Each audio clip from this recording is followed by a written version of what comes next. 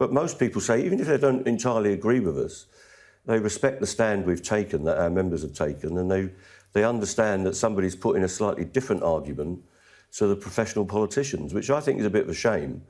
And it's a shame that Labour and others can't show that they're distinct from the kind of consensus that's got us into this trouble, where working people are struggling.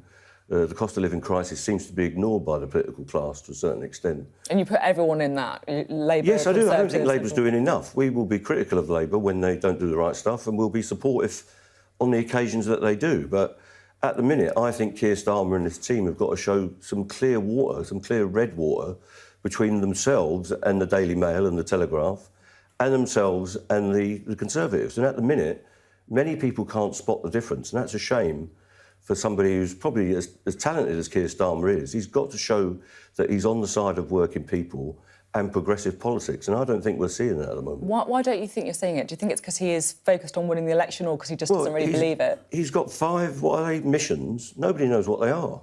Nobody understands them. Nobody could remember the 5 missions. He should be saying something about workers' rights. He should say stuff about funding the NHS, National Care Service, looking after people who are struggling in the housing market, council houses for the masses, controlling rents, addressing all sorts of stuff about what's going to happen in the imbalance in our society. He's not saying any of that. He won't dare mention the word socialism. I want to hear that word mentioned frequently, and I want to see a redistribution of wealth in our society, because there are a lot of very wealthy people and there are too many very poor people. And now the people in the middle are being squeezed as well, with rents and mortgages skyrocketing. He doesn't seem to be on the side of the people of this country. I think he could be on the side of the people of this country, but he's got to show it to us before the election. OK, there you go. That's a rallying call, if ever you heard one. Mick Lynch, thank you very much. Good to have you on the programme today.